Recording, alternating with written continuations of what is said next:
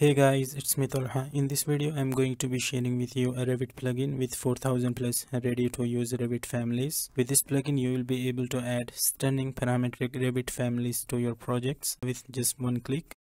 I actually did a video about this plugin a long time ago and it got an amazing response from you guys. But now that the plugin has been updated with a new interface, I thought about making a new video. So here it is. Let's get started. So to download the plugin, simply just go to blocksrvt.com.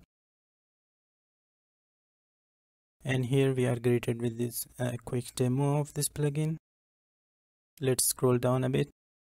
Here is a sample image of the plugin, and if I scroll down a little bit more, you can see that they have converted real companies product into Revit families, which means that you will be able to download and use real companies furniture or other products inside of your Revit project, which is just amazing, right?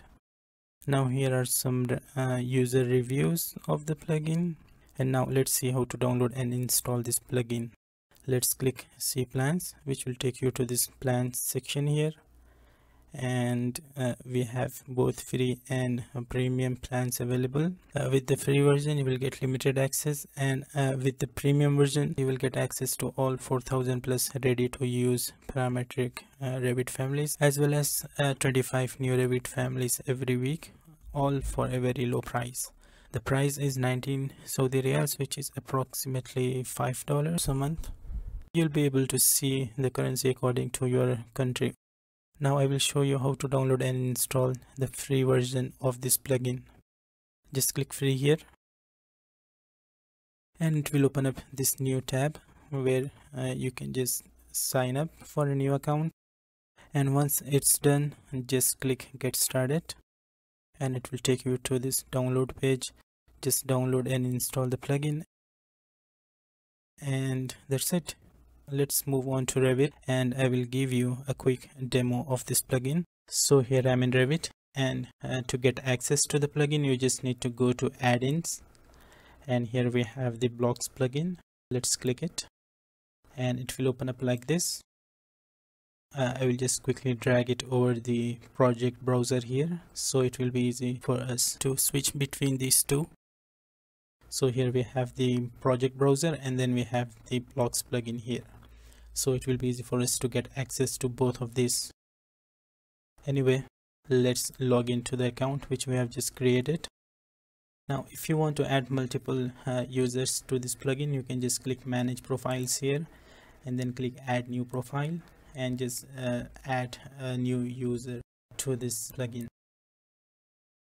Now I will just open my profile here, and let's expand this a little bit. Now let's see what we got here. The first one is families. In this families tab you'll find all the 4500 plus families which this plugin has so far. And if you are looking for a specific Revit component, you can just come here and search for that. Let's search for headphone or something. There you go, we got the headphone families that we can use in our project. Now the second one is collections.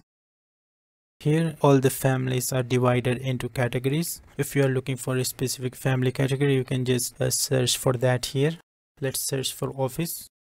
Since I'm working on an office project here, we got these two categories here. So let's click here, and you see we got all the components related to the office projects. We got office furniture, printers, and all the other accessories as well. Now we have the favorites tab. If you want to use the same component in your other projects also, you can just simply add them to the favorites tab here. To add a component to favorites, you can just click this little heart icon at the top that each component has.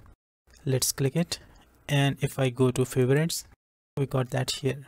So it will be easy for us to use the same component in the other projects as well. You don't need to search for it every time whenever you want to use it again. Now we have the recently used families. This is also very useful to have because sometimes you might forget to add a particular component to your favorites and you want to use that again. You can just simply go to recently used families and you will find that here.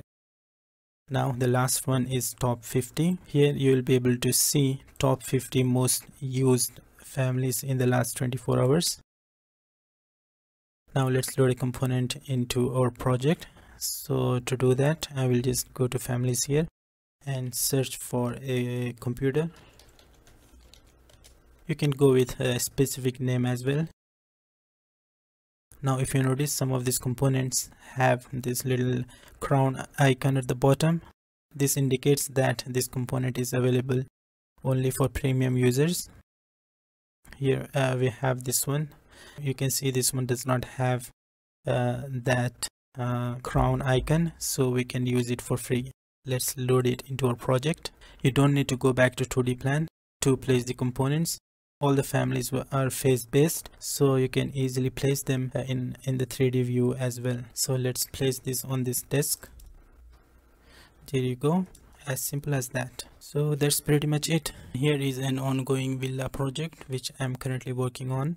All the Revit families that you are seeing here in this project were used from the blocks plugin. So that's all I wanted to share with you guys today. Make sure to try out this amazing plugin for your interior projects and to make your work in Revit a lot easier.